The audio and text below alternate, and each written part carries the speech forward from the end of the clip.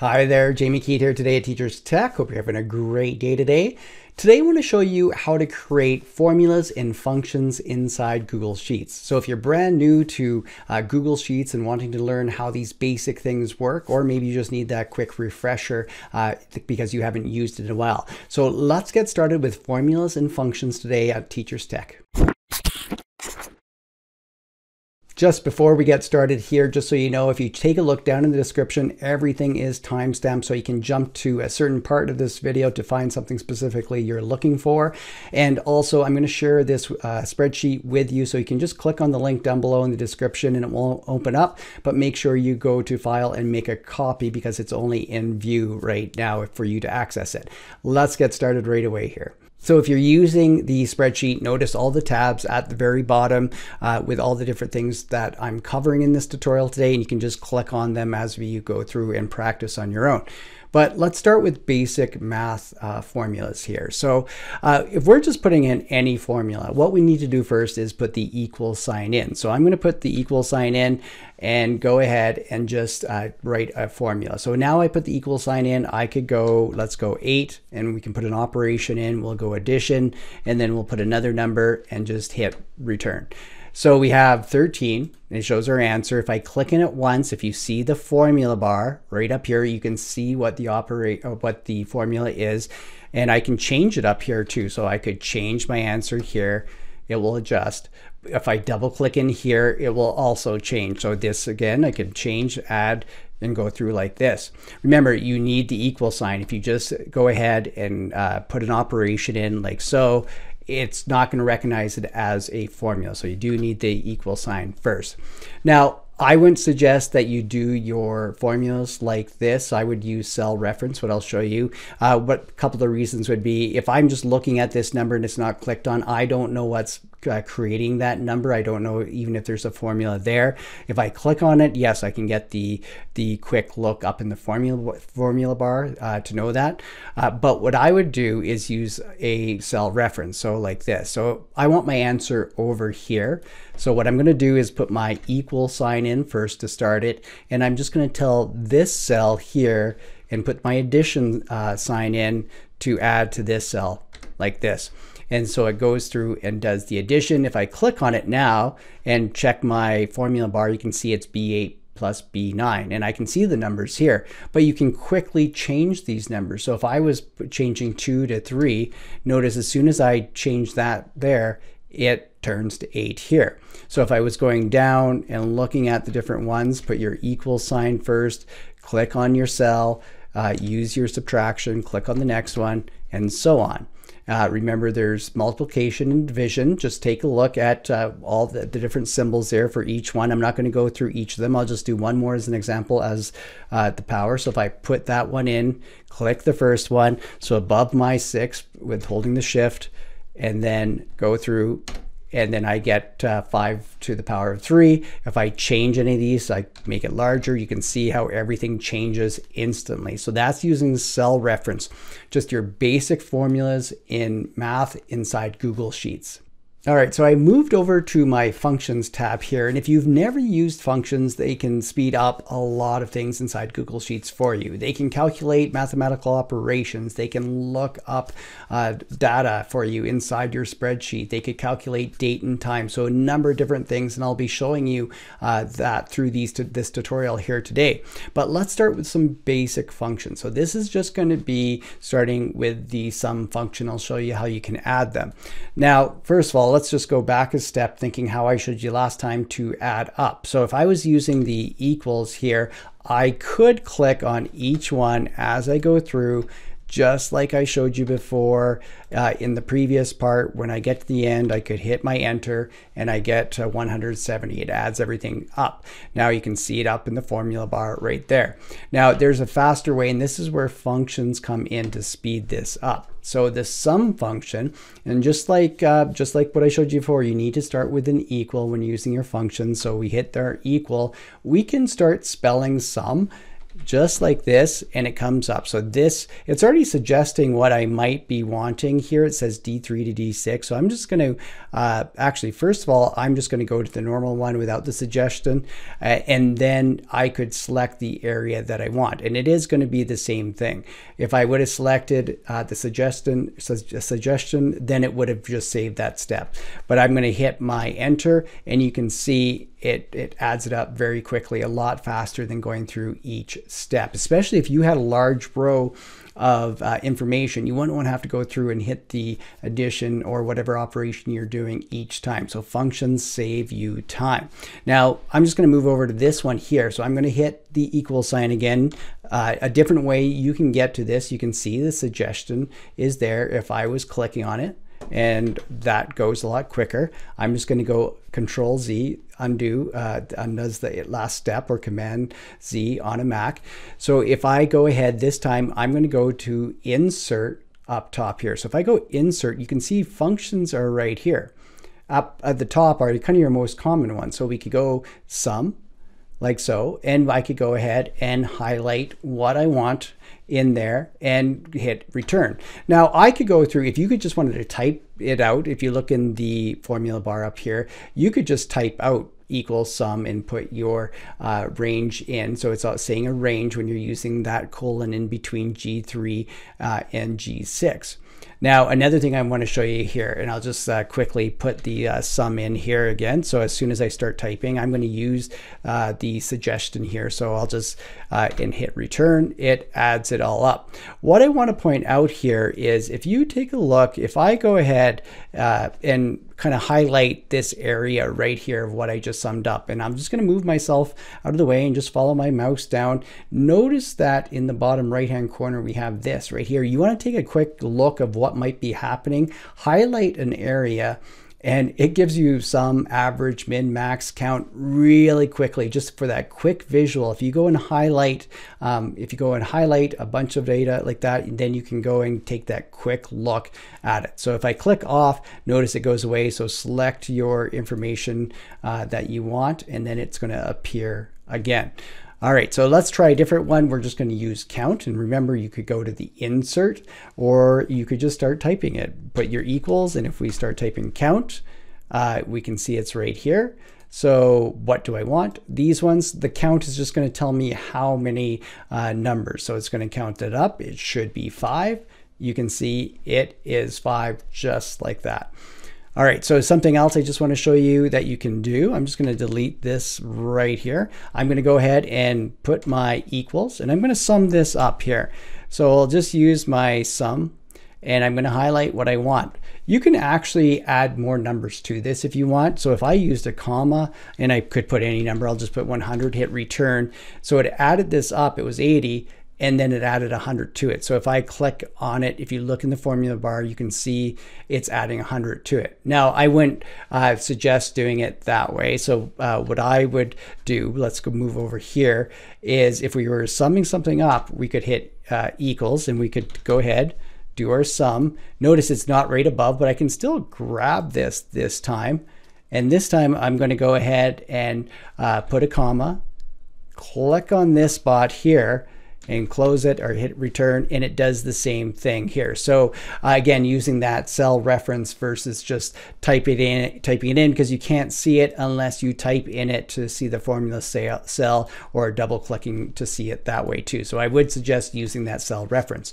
So that's just your basics getting started with functions. Let me show you some more now. All right, let me show you some other very popular functions to use inside Google Sheets, and this would be average, median, and mode. So if I was talking about average of these 4 numbers right here, I'm going to type this out actually. So I'm going to use my equal sign, and I'm going to type average like so. This is where I would start with my bracket, and then I'm going to start identifying the top of the range, which would be D3. And as soon as I type that, notice that this is highlighted right here. I put my colon in, and now I'm going to put D6. So D6 will close it. So I'm going to put D and 6, and I can go ahead and hit enter. I get 42.5. It averaged this. You can see if I look in the formula bar, right up top here. Now, last time I showed you the insert up here where you can go to your functions. Here's a shortcut.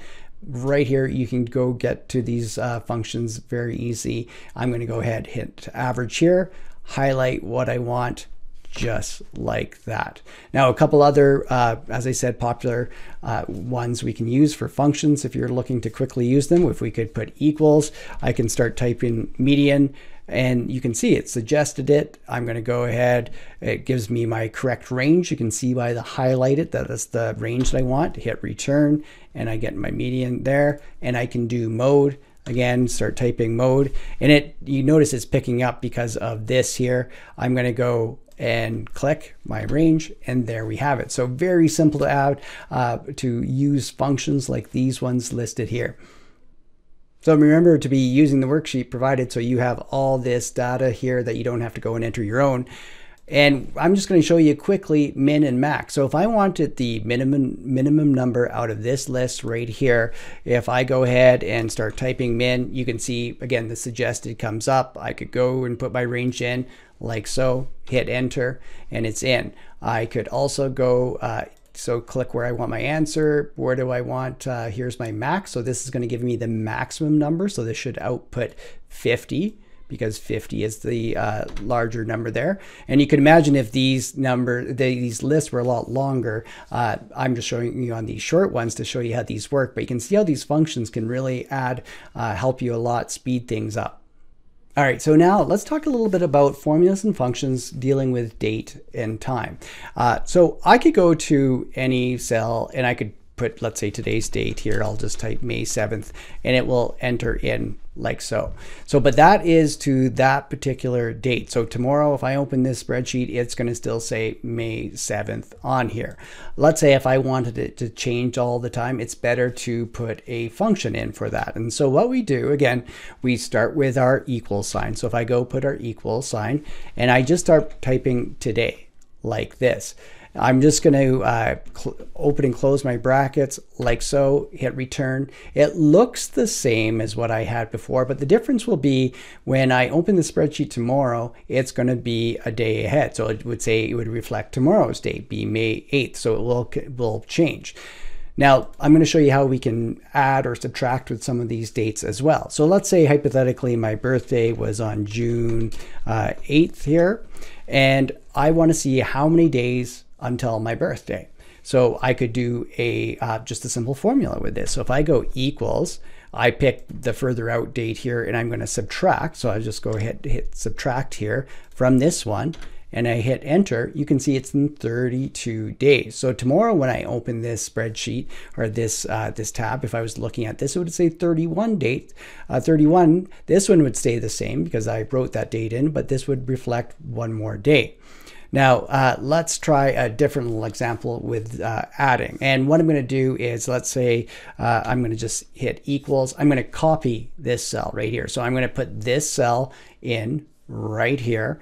And what I'm going to do is I'm just going to hit an addition here and say whatever number I put in this cell is going to get added to it. So I'm just going to hit return on it. And so what I'm going to do now is, you can see it's just saying May, today's date. But if I say, oh, maybe the grace period is in 20 days, and I go ahead and enter 20, it just moved ahead now 20 days. You can see now it's May 27th. So that's just some basic with some functions with date there. We can also do this with time. So if I go ahead, if you want the time that's happening right now, that's what your function is. So if I go ahead and put equals and start typing now and do the same thing, you can see it enters in that time. So these are just some beginner tips with working with date and time inside Google Sheets.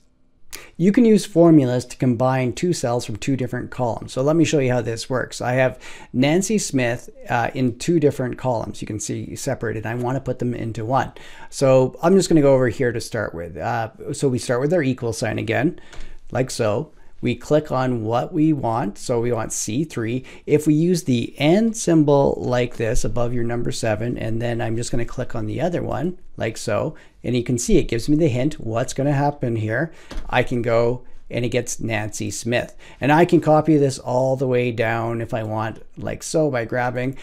But that doesn't look quite the way I want it. I don't want it all in one. I want to be able to have a space between it. So what I'm going to do is I'm going to go to this column here and I'm going to put equals. So again, I'm going to start with my bracket, and then Nancy is going to be the first one.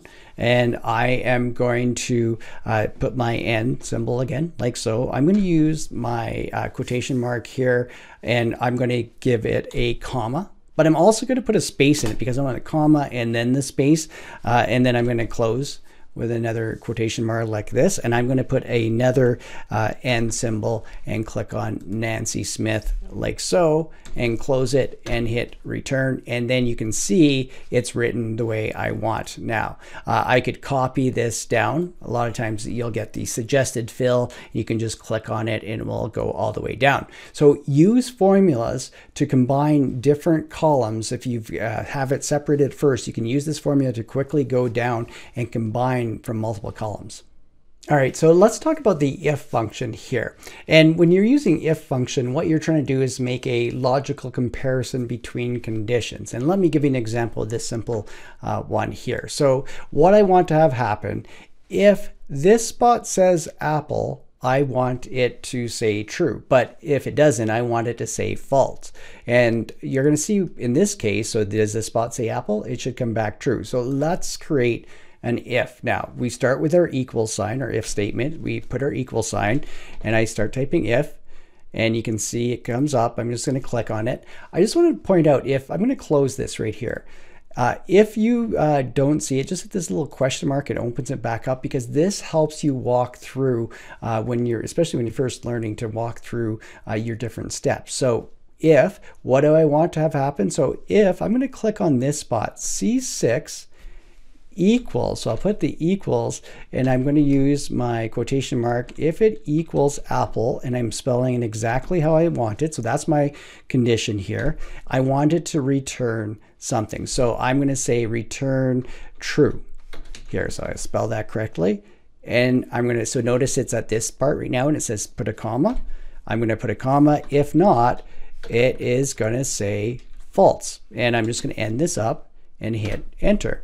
So it came back true. I'm going to copy this down to the next spot. So it's going to look at this spot and it's going to say, hey, if this is apple, return true. Now, if it doesn't, return false. This is orange, so it should return false. So let's do a little copy here. We'll just copy it down and we get our false one here. Let me give you another example here. So I have a number in here, and what I want to have happen is whatever number this is, if it's less than 100, it's going to say less than 100 here. If it's greater than 100, it will say greater than 100. So let's go ahead and hit our equal and our if, and right away it suggested the one up above. We don't want that. We don't want it to suggest the example I just did. I'm going to go to a new one here. So if, I'm going to say if 50 is less than 100. So that's my condition there. I'm going to go ahead and put a comma. I want it to say something. So what I'm going to do is start my quotation mark. I'm going to say less than 100. And I'm going to end it because these are words that I'm going to have come out. And now I'm going to put my comma in, and notice it goes to, now what's my false value going to be? So my false value is going to be, and I'm going to write this out. So I start with a quotation mark, is greater than 100. And I'm going to close it with another quotation mark and bracket and enter. So it looked at this and said, is this less than 100? And it said yes. So it gave me back my first condition, that is less than 100. If this number changed to 120, notice that this changed to greater than 100. So that is an example, some easy examples of using an if statement in the function and how it can work for you. Okay, so now I want to show you a very powerful, popular function inside Google Sheets, and that's VLOOKUP. And let me give you an example what it does. So I just have this simple data here, some apples and different fruit and some amounts. If I type in something here, so if I was going to type in apples and hit return, it gives me back the corresponding amount. So it can search through this column right here and then give me the corresponding amount back. So if I was looking for lemons here, if I type lemons, I'll just click on it, it brings me back 40. So what I'm going to show you now is how to set up this VLOOKUP using this column here. And what we start with, again, we start with our equal sign like this, and I'm going to start typing VL, and you can see it's right there. So I'm going to follow along here and to make sure I get all the parts correct. So VL, what am I searching? So what am I searching? Anything that's in this cell right here. So whatever is going to be selected. So I go in there and I'm going to put my comma. So now it went from this next step. What's the range? And so the range is everything in this table right here, F8 to G11. And I'm going to hit comma. What is the index? So what is meant by that? So there's these different columns. So the index of this column would be 1 and this one would be 2. So this is where I want it to come out of. So I would put a 2 here.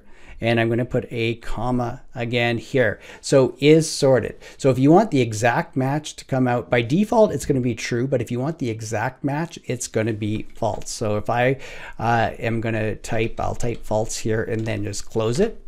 So you can see pork and it returned 10. If I go ahead and type fish, it changed it to 50. And I'm going to just change this real quickly. I'm going to go over to this one here and I'm just going to modify, click in here. And I'm going to change this one to true and watch what happens. Make sure, and I'll put true in here. So you think, well, that's working all right. But look what happens if I type oranges here. It didn't go through and change it based on, so it's not finding that exact match on some of these here. So if I go back and change it back to false on this one, and you'll see it start to work again. So making sure if you want that exact match with it, making sure you pick false. I just wanted to point out too, so with any of these here, so if I go in, if you go to the bottom, and I'm going to hit learn more, they give you great examples here. Right, I'll move myself out of the way, and you can kind of go through and gives you definition of each spot here. So you can see how they talk about how false is recommended on these ones. So it'll give you extra notes if there's something you want to look up. Make sure you go to that learn more and use the help that's built right into it. But anyway, so that's VLOOKUP, a very powerful function inside Google Sheets. So conditional functions allow us to sum, average, min, max, count based on the criteria or condition that we choose. Now let me give you an example here. In this case, I have lemons here written and it comes back with 120. What it did was it looked for all the lemons and the corresponding amount next to it and added it all up. So if I look, there's 3 apples here, each at 50, should be 150. If I type apples in here, it returns 150. So I'm just going to go ahead and delete this and just add it back here. I'm going to put equals. So we're using the SUMIF. So I'm going to type SUMIF right here. And now I'm going to walk through what we need to do. So what's the range here? So the range is going to be from here to here that this is going to take place in. And so I'm going to put a comma. What's the criterion? The criterion is this right here, where it says whatever I choose, that is going to go in here. So it's going to be C17. What's the sum range? Well, the sums are going to be in this column right here. So I'm going to just highlight this and put a comma. And then the last one here, and I'm just going to actually close this up and hit return. And you can see it return me back the 150. If I type lemons here, returns me back the 120. Now we can also do this. Now this is SUMIFS, so we can do this with multiple columns too. And so I'm going to just go and show you how this one's created. I'll put SUMIFS here. We need to follow along with what it's going to be telling us. So the first thing is the sum range. So where's the sum range? This is the sum range here. So I'm going to select my sum range, put my comma. What's the next thing I want? The criteria range one. So range one is going to be where am I choosing it from? So this is criteria range one, this through here, and I'm going to put a comma. What's criteria one now? Well, criteria one is this spot right here, whatever I'm going to be typing into here, and I'm selecting that and comma. Well, what's criteria range two? This is my criteria range two. I'm going to highlight it, put my comma, And now I'm going to put, it's asking about criterion 2 is this spot right here. So now I'm going to close this up, and you can see Orange's navel. Right here, there's Orange's navel. And if I look, there should be one more here, and it added up that and that. So if I was looking for apples, and then if I type apples, and then over here I type Fuji, it should return 50 because there's only one of them. So that you can do this with multiple columns on this. And I just have some other ones set up for this example in these that you can try on your own, but if you're that work very similar. So if you're putting your in equals, and then you just type your COUNTIF and go ahead and select your COUNTIF and go through and just follow along. So we have our range and our criterion. And remember, at any point, we have learn more on these, and you can open that up and it's going to explain a little bit more to you. So I hope this has worked well for you. I wanted to point out one last thing here for you inside this Google Sheets tutorial about functions and formulas. And that is, if we go, I'm going to actually go to this right here, and there's a couple different ways. If we go to the learn more, and we open up the Google Sheets function list, this will tell you, kind of give you an example description of everything in here too. You can do a search and you can get an idea of what the different functions can do. So take a look at that, because once you start to know the functions in Google Sheets, it becomes a lot more powerful for you. So I hope you liked this tutorial today on functions and formulas in Google Sheets. Hopefully it comes handy for you. Let me know if there's anything else you'd like to learn in Google Sheets or any other Google, Microsoft products down in the comments down below. Thanks for watching this time on Teachers Tech. I'll see you next time with more tech tips and tutorials.